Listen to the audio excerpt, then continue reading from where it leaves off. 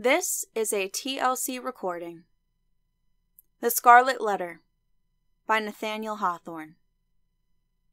The grass plot before the jail in Prison Lane on a certain summer morning not less than 2 centuries ago was occupied by a pretty large number of the inhabitants of Boston, all with their eyes intently fastened on the iron-clammed oaken door. Amongst any other population, or at a later period in the history of New England, the grim rigidity that petrified the bearded physiognomies of these good people would have augured some awful business in hand. It could have betokened nothing short of the anticipated execution of some noted culprit, on whom the sentence of a legal tribunal had but confirmed the verdict of public sentiment. But in that early severity of the Puritan character, an inference of this kind could not so indubitably be drawn. It might be that a sluggish bondservant, or an undutiful child, whom his parents had given over to the civil authority, was to be corrected at the whipping post. It might be that an antinomian, a Quaker, or other heterodox religionist was to be scourged out of the town, or an idle and vagrant Indian, whom the white man's firewater had made riotous about the streets, was to be driven with stripes into the shadow of the forest. It might be, too, that a witch, like old Mistress Hibbins, the bitter-tempered widow of the magistrate, was to die upon the gallows. In either case, there was very much the same solemnity of demeanor on the part of the spectators, as befitted a people amongst whom religion and law were almost identical, and in whose character both were so thoroughly interfused that the mildest and the severest acts of public discipline were alike made venerable and awful. Meagre, indeed, cold was the sympathy that a transgressor might look for from such bystanders at the scaffold. On the other hand, a penalty which in our days would infer a degree of mocking infamy and ridicule might then be invested with almost as stern a dignity as the punishment of death itself. It was a circumstance to be noted, on the summer morning when our story begins its course, that the women, of whom there were several in the crowd, appeared to take a peculiar interest in whatever penal infliction might be expected to ensue. The age had not so much refinement that any sense of impropriety restrained the wearers of petticoat and farthingale from stepping forth into the public ways and wedging their not unsubstantial persons, if occasion were, into the throng nearest to the scaffold at an execution. Morally, as well as materially, there was a coarser fibre in those wives and maidens of old English birth and breeding than in their fair descendants, separated from them by a series of 6 or 7 generations, for throughout that chain of ancestry every successive mother had transmitted to her child a fainter bloom, a more delicate and briefer beauty, and a slighter physical frame, if not a character of less force and solidity than her own.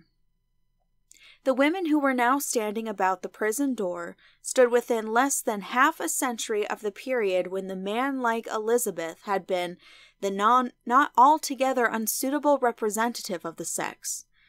They were her countrywomen, and the beef and ale of their native land, with a moral diet not a whit more refined, entered largely into their composition.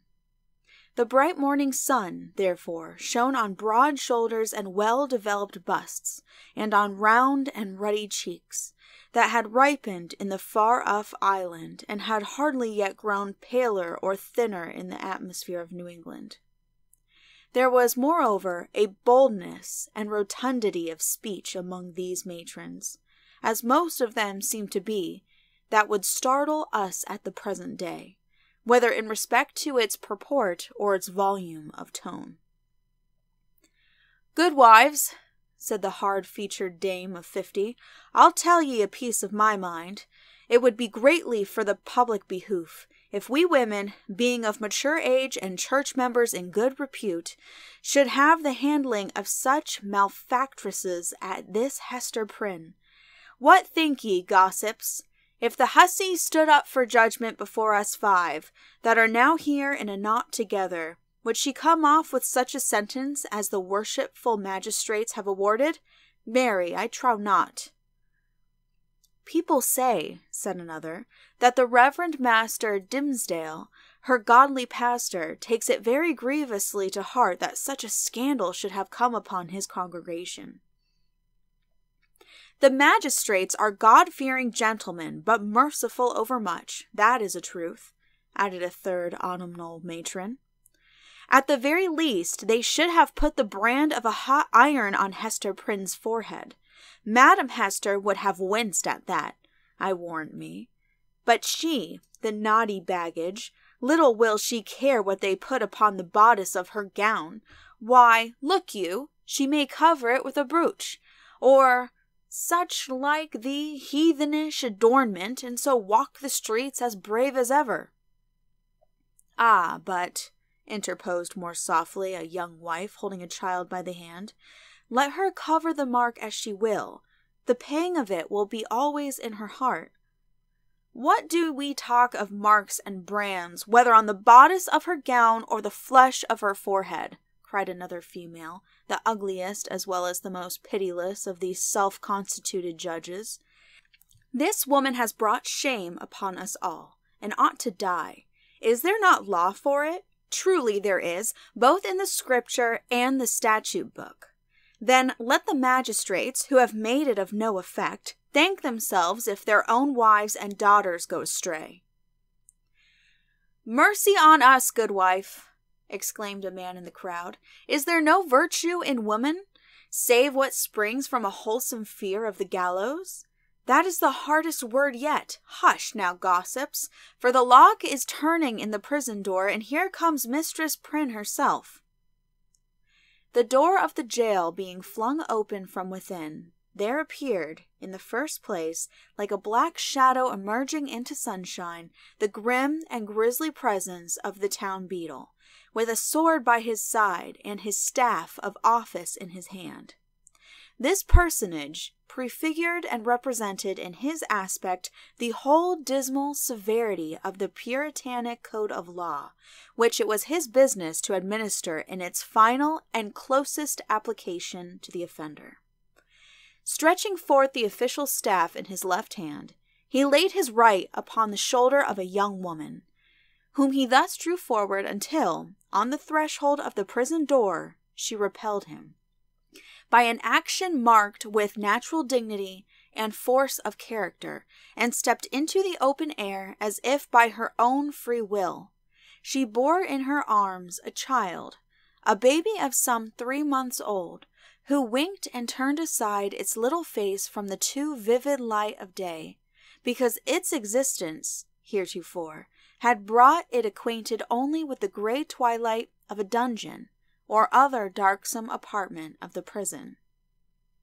When the young woman, the mother of this child, stood fully and revealed before the crowd, it seemed to be her first impulse to clasp the infant closely to her bosom, not so much by an impulse of motherly affection, as that she might thereby conceal a certain token, which was wrought or fastened into her dress.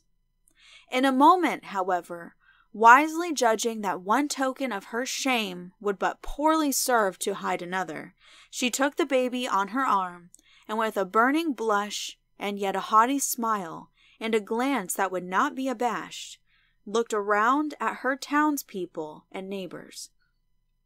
On the breast of her gown in fine red cloth, surrounded by an elaborate embroidery and fantastic flourishes of gold thread, appeared the letter A. It was so artistically done, that with so much fertility and gorgeous luxuriance of fancy, that it had all the effect of a last and fitting decoration to the apparel which she wore, and which was of a splendor in accordance with the taste of the age, but greatly beyond what was allowed by the sumptuary regulations of the colony. The young woman was tall, with a figure of perfect elegance on a large scale.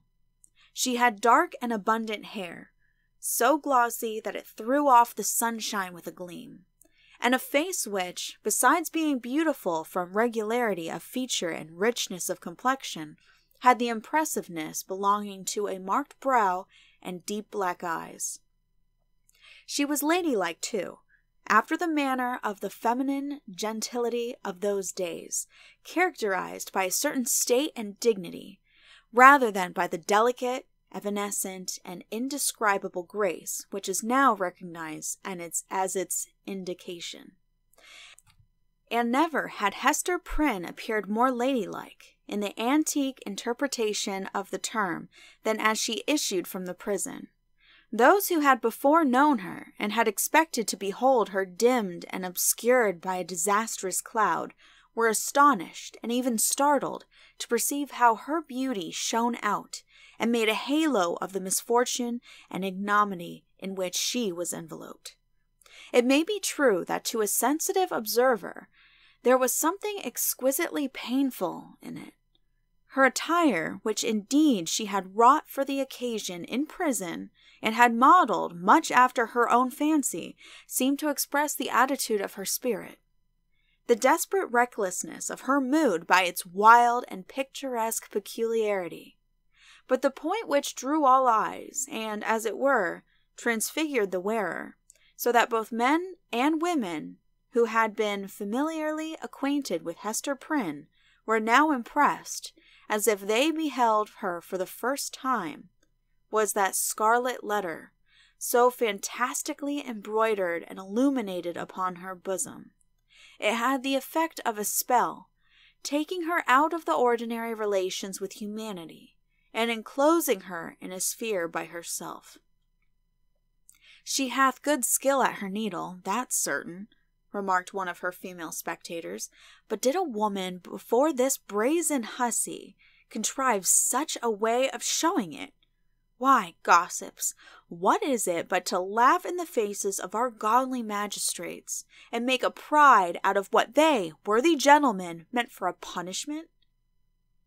"It were well," muttered the most iron-visaged of the old dames, "if we stripped Madam Hester's rich gown off her dainty shoulders, and as for the red letter, which she hath stitched so curiously, I'll bestow a rag of mine own rheumatic flannel to make a fitter one." "Oh, peace, neighbors, peace," whispered their youngest companion. "Do not let her hear you. Not a stitch in that embroidered letter but she has felt it in her heart." The grim beadle now made a gesture with his staff. "Make way, good people, make way, in the king's name," cried he. "Open a passage, and I promise ye Mistress Prynne shall be set where man, woman, and child may have a fair sight of her brave apparel, from this time till an hour past meridian. A blessing on the righteous colony of Massachusetts, where iniquity is dragged out into the sunshine. Come along, Madam Hester, and show your scarlet letter in the marketplace." A lane was forthwith opened through the crowd of spectators, preceded by the beadle, and attended by an irregular procession of stern-browed men and unkindly-visaged women. Hester Prynne set forth towards the place appointed for her punishment. A crowd of eager and curious schoolboys, understanding little of the matter in hand, except that it gave them a half-holiday, ran before her progress, turning their heads continually to stare into her face and at the winking baby in her arms, and at the ignominious letter on her breast. It was no great distance in those days from the prison door to the marketplace. Measured by the prisoner's experience, however, it might be reckoned a journey of some length, for, haughty as her demeanor was, she perchance underwent an agony from every footstep of those that thronged to see her, as if her heart had been flung into the street for them all to spurn and trample on.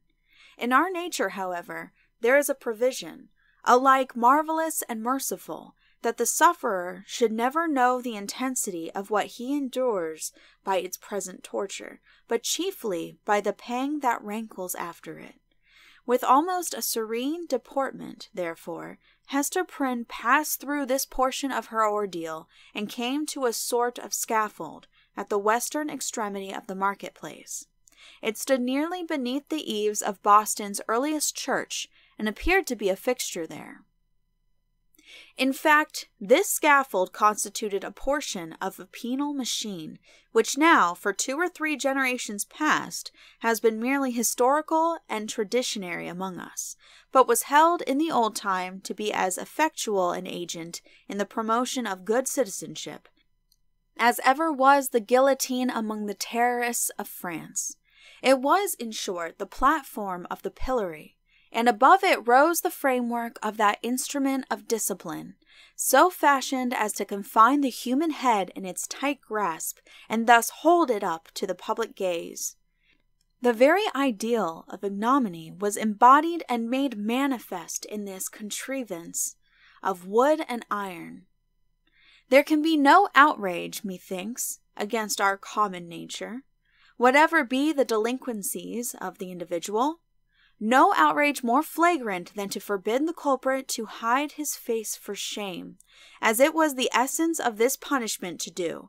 In Hester Prynne's instance, however, as not unfrequently in other cases, her sentence bore that she should stand a certain time upon the platform, but without undergoing that gripe about the neck and confinement of the head, the proneness to which was the most devilish characteristic of this ugly engine. Knowing well her part, she ascended a flight of wooden steps, and was thus displayed to the surrounding multitude, at about the height of a man's shoulders above the street.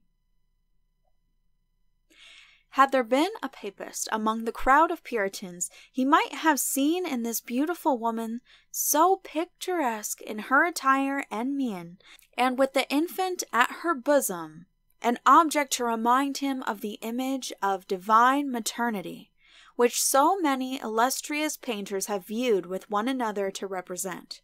Something which should remind him, indeed, but only by contrast, of that sacred image of sinless motherhood, whose infant was to redeem the world.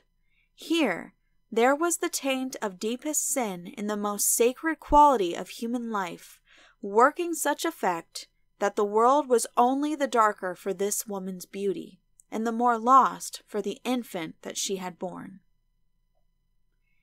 The scene was not without a mixture of awe, such as must always invest the spectacle of guilt and shame in a fellow creature, before society shall have grown corrupt enough to smile instead of shuddering at it. The witness of Hester Prynne's disgrace had not yet passed beyond their simplicity. They were stern enough to look upon her death, had that been the sentence, without a murmur at its severity, but had none of the heartlessness of another social state which would find only a theme for jest in an exhibition like the present. Even had there been a disposition to turn the matter into ridicule, it must have been repressed and overpowered by the solemn presence of men no less dignified than the governor, and several of his counselors, a judge, a general, and the ministers of the town, all of whom sat or stood in a balcony of the meeting-house, looking down upon the platform. When such personages could constitute a part of the spectacle, without risking the majesty or reverence of rank and office, it was safely to be inferred that the infliction of a legal sentence would have an earnest and effectual meaning. Accordingly, the crowd was somber and grave. The unhappy culprit sustained herself as best a woman might, under the heavy weight of 1,000 unrelenting eyes, all fastened upon her and concentrated at her bosom. It was almost intolerable to be borne. Of an impulsive and passionate nature, she had fortified herself to encounter the stings and venomous stabs of public contumely, wreaking itself in every variety of insult.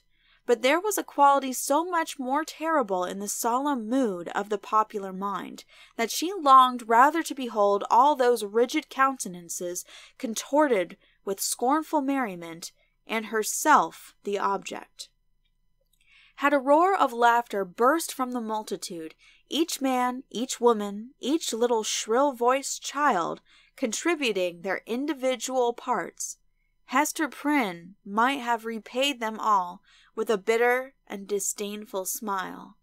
But under the leaden infliction which it was her doom to endure, she felt at moments as if she must needs shriek out with full power of her lungs and cast herself from the scaffold down upon the ground, or else go mad at once. Yet there were intervals when the whole scene, in which she was the most conspicuous object, seemed to vanish from her eyes, or at least glimmered indistinctly before them, like a mass of imperfectly shaped and spectral images. Her mind, and especially her memory, was preternaturally active, and kept bringing up other scenes than this roughly hewn street of a little town, on the edge of the western wilderness, other faces than were lowering upon her from beneath the brims of those steeple-crowned hats. Reminiscences, the most trifling and immaterial, passages of infancy and schooldays, sports, childish quarrels, and the little domestic traits of her maiden years came swarming back upon her, intermingled with recollections of whatever was gravest in her subsequent life. One picture precisely as vivid as another, as if all were of similar importance, or all alike a play. Possibly it was an instinctive device of her spirit to relieve itself by the exhibition of these phantasmagoric forms from the cruel weight and hardness of the reality. Be that as it might, the scaffold of the pillory was a point of view that revealed to Hester Prynne the entire track along which she had been treading since her happy infancy. Standing on that miserable eminence, she saw again her native village in Old England, and her paternal home, a decayed house of grey stone with a poverty-stricken aspect, but retaining a half-obliterated shield of arms over the portal, in token of antique gentility. She saw her father's face, with its bald brow and the reverend white beard that flowed over the old-fashioned Elizabethan ruff, her mother's too, with the look of heedful and anxious love which it always wore in her remembrance, and which, face, glowing with girlish beauty and illuminating all the interior even since her death, had so often laid the impediment of a gentle remonstrance in her daughter's pathway. She saw her own of the dusky mirror in which she had been wont to gaze at. There she beheld another countenance of a man well stricken in years, a pale, thin, scholar-like visage, with eyes dim and bleared by the lamplight that had served them to pore over many ponderous books. Yet those same bleared optics had a strange penetrating power when it was their owner's purpose to read the human soul. This figure of the study and the cloister, as Hester Prynne's womanly fancy failed not to recall, was slightly deformed, with his left shoulder a trifle higher than the right. Next rose before her, in memory's picture gallery, the intricate and narrow thoroughfares, the tall grey houses, the huge cathedrals, and the public edifices, ancient in date and quaint in architecture, of a continental city, where a new life had awaited her, still in connection with the misshapen scholar, a new life, but feeding itself on time-worn materials, like a tuft of green moss on a crumbling wall. Lastly, in lieu of these shifting scenes, came back the rude marketplace of the Puritan settlement, with all the townspeople assembled and levelling their stern regards at Hester Prynne, yes, at herself, who stood on the scaffold of the pillory, an infant on her arm, and the letter A in scarlet, fantastically embroidered with gold thread upon her bosom. Could it be true? She clutched the child so fiercely to her breast that it sent forth a cry. She turned her eyes downward at the scarlet letter, and even touched it with her finger to assure herself that the infant and the shame were real. Yes, these were her realities. All else had vanished. End of Chapter 2. Please click the link below to continue on to Chapter 3. This has been a TLC recording. Thank you for listening, and please be sure to subscribe.